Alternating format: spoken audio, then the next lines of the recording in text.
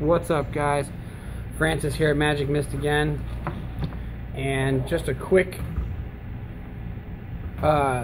video here. I just wanted to show you guys that I purchased an RBA deck that is made for the Anyvape Sega tank, and I installed it here in my Atlantis V2 tank, and I did a nickel build in it because I wanted to get nickel coils for the Atlantis, but nobody has them locally, and I didn't want to buy 5 of them. I don't know, maybe I'm cheap, but plus I also thought, why buy coil units if I can build it myself and just rewick it periodically? So that's what I did, and I got to tell you, it works, but it is a challenge.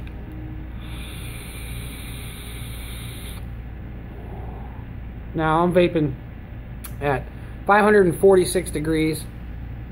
I had this mod turned up to 75 watts, but I know that it only goes up to 70 watt in temp control mode, and when I fire it, you can see in real time the watts that I think it's going up to.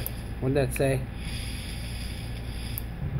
30 some watts or something like that.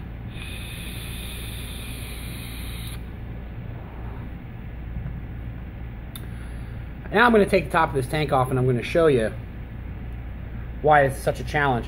First thing I'm going to show you when I take the top of this tank off, and we're not sure if the coil is going to come with it or if it's going to stay in the base. That's the number one thing that is difficult.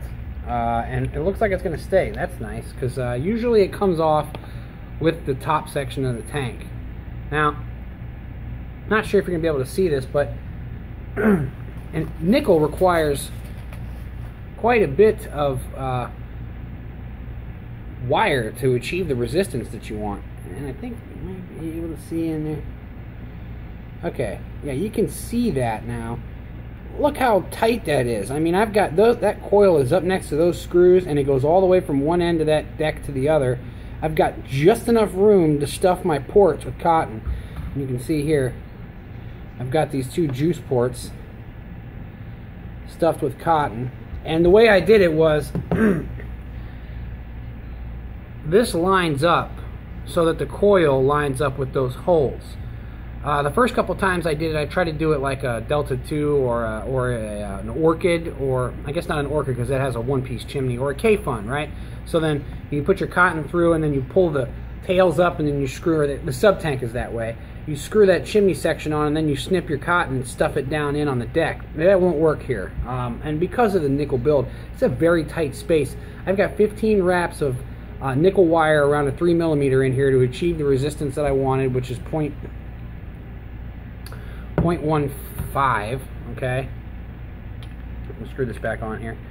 Not a lot of juice in there right now because I'm just kind of doing the testing to make sure that it's not, over wicking and leaking down through the air port, or over wicking and coming up in to my mouth.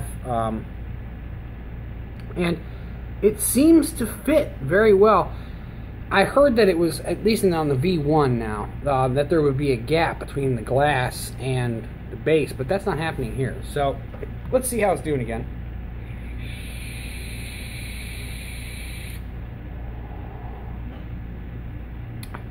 So far, this build, which is the 3rd one I've done in here, seems to be working remarkably well. I don't know if it's going to hold up like that, but if it does, I'll be satisfied. It does in my Delta 2 when I do this type of build in there.